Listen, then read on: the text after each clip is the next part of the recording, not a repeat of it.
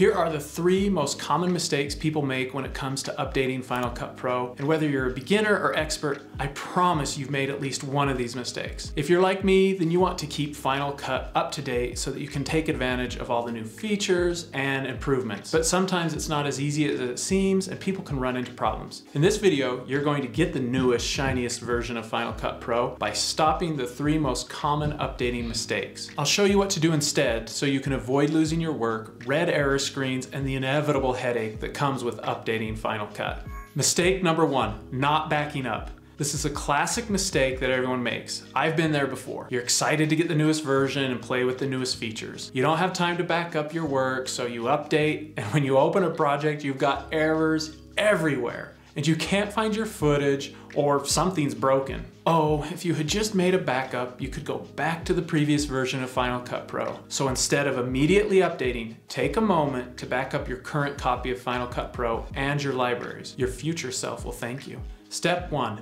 Back up the app. Create a new folder in the Applications folder and name it with the version number. For example, name it Final Cut Pro 10.6.4. You can tell what version of Final Cut you have by opening the application and choosing About Final Cut from the menu. Back in the Applications folder, right-click on Final Cut Pro and select Compress. It's a big app, so give it a few minutes to finish. When done, move the Final Cut Pro.zip file into the folder you created and then move the folder to a backup drive. Step 2, back up your libraries. The easiest way is to copy the library to another backup drive, but first you should consolidate your library. When you consolidate your library, you're bringing all of your media and files together in one place. In Final Cut Pro, select your library, open the File menu, and select Consolidate Library Media. To save space, uncheck Optimized and Proxy Media and then click OK. Once the consolidation is done, copy and paste your library to a backup drive. You can also keep your app and libraries backed up with a full backup solution like Time Machine or CrashPlan. I use CrashPlan to back up my entire computer and external hard drives. It's worth it and will save you in a pinch.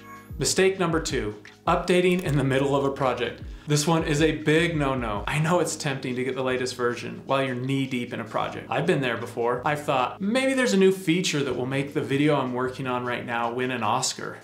Turns out there's not a lot Final Cut Pro can do to make my vlog better than No Country for Old Men. It's a nearly perfect movie. If you update in the middle of a project, various apps and plugins you were using may not work after the update, or you might lose hours of work. So please finish your current project before you update. However, if you insist, back up first.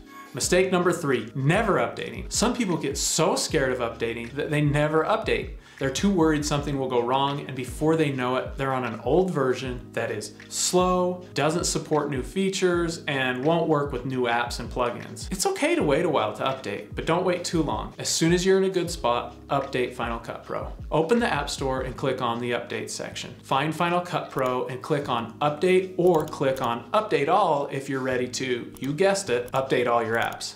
You can also update from the Apple menu. Click the Apple icon and look for available updates. The number of available updates appears to the right of the App Store in the menu. Click App Store and then go to the Update section and click Update next to Final Cut Pro. Are you ready to update Final Cut Pro? Has this video been helpful? If so, hit that like button so others can see this video. Thank you. Bonus tip! You can keep Final Cut Pro and other apps up to date without lifting a finger with automatic updates. In the App Store, go to Preferences and enable automatic updates. Now, anytime a new version of Final Cut is released, it will automatically update on your computer. Be careful, this will update even when you're in the middle of a project. Personally, I have this turned on and have never had any problems, but you never know what might happen. Good luck! Now that you've learned how to update Final Cut Pro, you may want to check out this video my pal Chris made called How to Fix Grainy Footage in Final Cut Pro. Click here to check it out.